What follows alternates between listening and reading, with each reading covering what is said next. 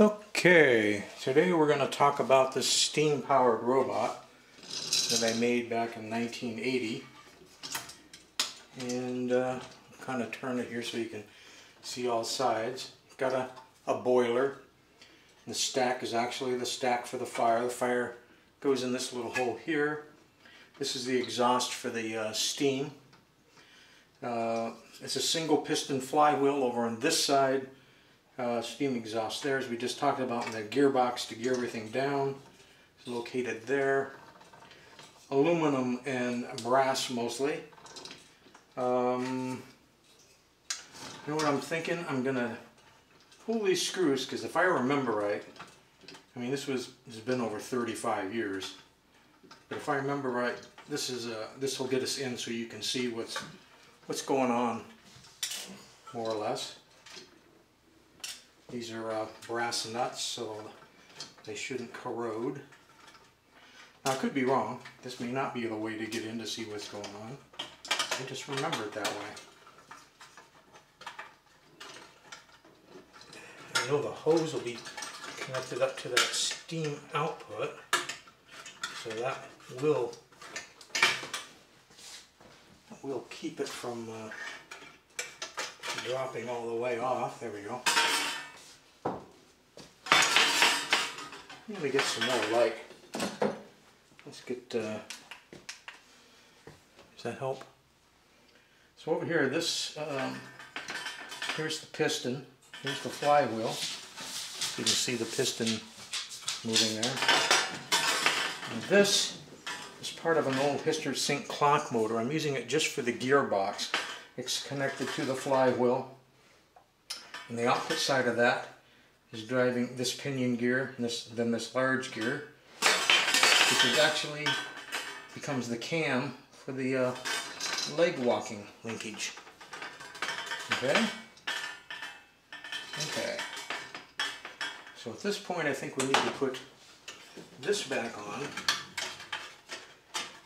And the first thing we'll need to do is to put some water in the boiler, because you never want to put a fire to any steam engine boiler unless it has water in it, because you'll ruin it. Especially on these little hobby type steam engines, because the boilers you make them solder together, and the fire will just melt the solder. Of course, if there's water in there, it's not going to get over boiling temperature, and so it won't melt the solder. So you do have to make sure you keep some water in your boilers. I don't know that it's important that I put these nuts on right now, since they're fighting me.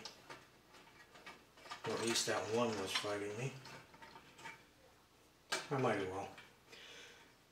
This will be a long video, so there'll be points where you can fast forward. Maybe when it's all done, down in the bottom of the description box, if you're watching this on YouTube, I'll put some times that you can shoot to. For example, this would be the description part, and then there'll be the filling it up with water and fire. And so let's get on with that. First we take the head off, the stack. You can see it actually is a stack, and it goes all the way through the top of the head. But right here on top, there is a brass cap that you remove, and that's how you get the water into the boiler. You've got a little funnel. I don't remember how much water I put in there, but I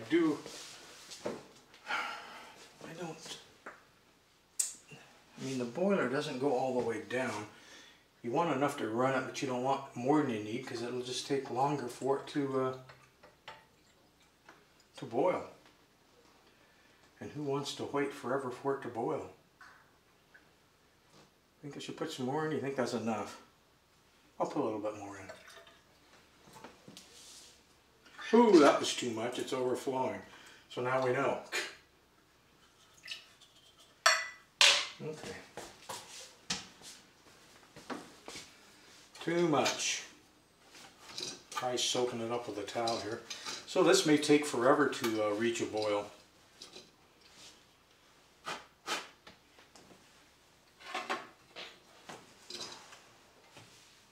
Or it might might not reach a boil at all. I think I should try and dump some of that out. If it'll dump out. See, it may not. Alright. I can always run it with the cap off and let it steam out the vent and then put the cap on.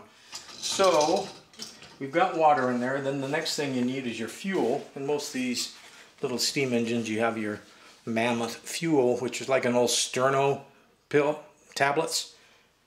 Actually, here's one of them right here. And these are almost 40 years old, because I don't think they were new when I had them 35 years ago. I think I had them laying around from something else. And slide a corner of it. The question is can I get it in there? Normally there's a tray that you slide these in. In the case of this one, I have a platform that it's sitting on. Hopefully that'll be good enough. Okay, so we've got fire, we've got water, and we've got heat coming out of the stack.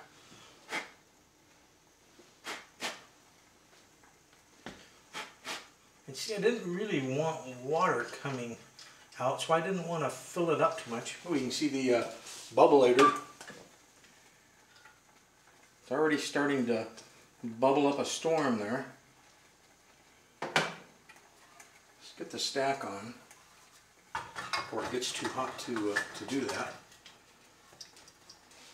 You know, and so I don't stink up the house. Let's turn this exhaust fan on. It'll add a little bit of noise, but it'll keep me from getting yelled at.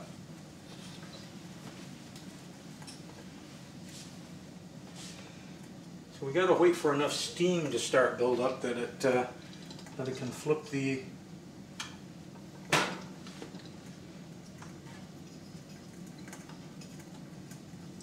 trying to remember where it is that I flip.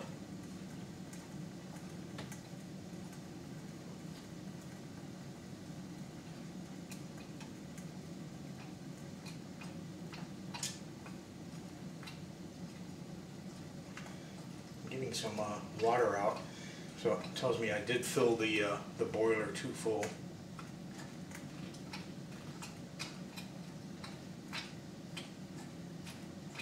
It was a mistake on my part, but I didn't have it written down, and it's been 35 years. You just don't remember this stuff.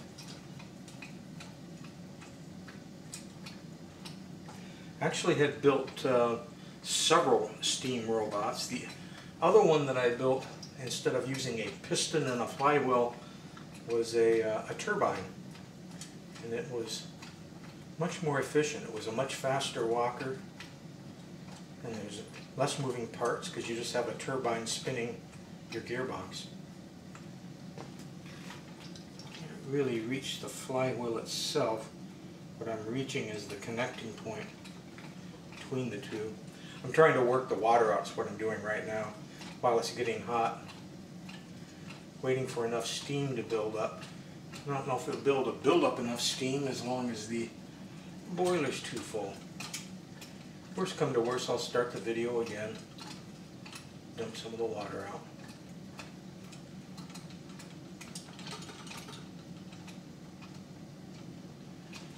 However, it does take time to build up a head of steam. I would think at least 5 minutes. You see the old bubbleator there? Let me move the camera by hand. Hang on, everybody. You can see we've got action happening. We've got heat coming out. We've got fire in the box, and we're waiting for enough steam pressure to generate. He's dripping, so it's building up steam pressure. I'll get back there and spin the flywheel some more. Am I back far enough? I better go back some extra.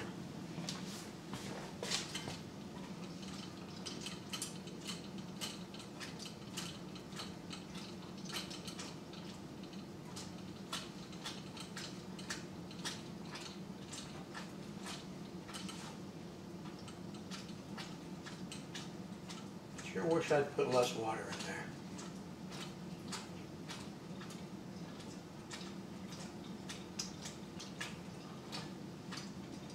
Right now I'm just pumping hot water.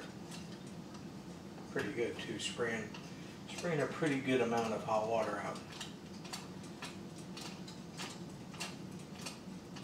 Starting to get a little bit of steam mixed with the hot water.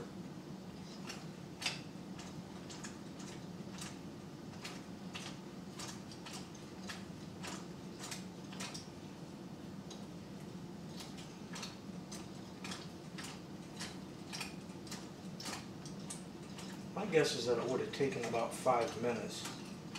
I don't know that we've been having fire under the boiler for that long yet. As the cameras say. Well, maybe up to the 11-minute mark. Now I know I spent some time just talking at the beginning.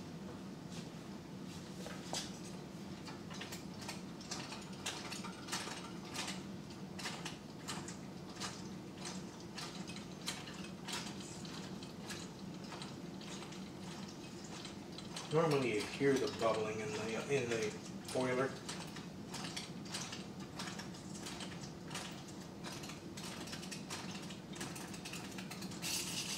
Ah, there we go. Starting to sound promising. That's steam.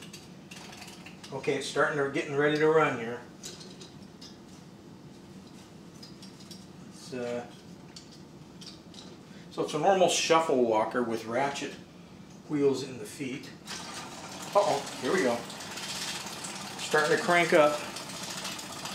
No, it's not going to win any races. It's still pumping a lot of water. I think it's going to have to clear that water out before we can get pure steam coming. What I should do, I should go mobile with the camera so you can see what I'm talking about. See all this water coming out? Because I put way too much water in the boiler. Just got to blow that water out of there.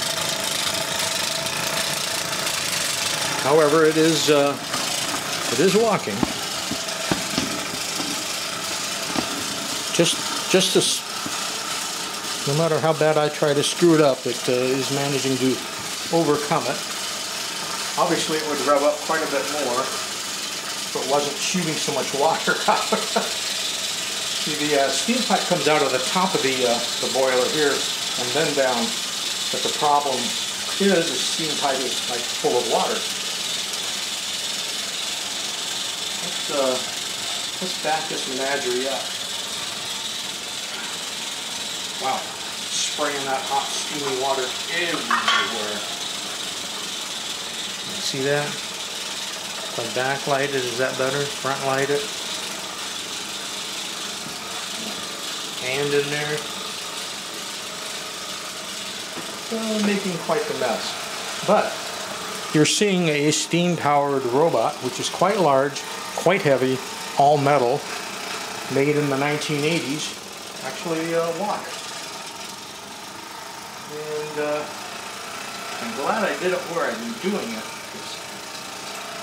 It's going to be easier to clean the stove top up than it would be if I'd done this out in the hut. Ooh, look at it now. Okay, it's really starting to go almost all steam, spraying less water.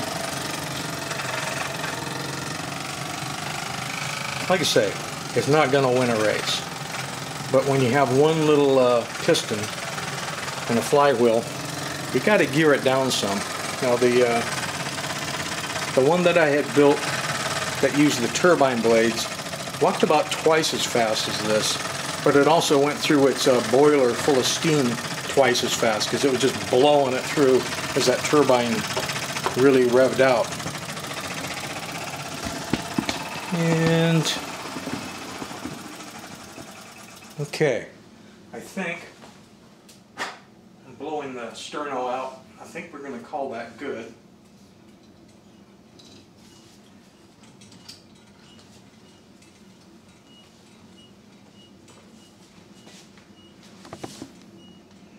So there you have it.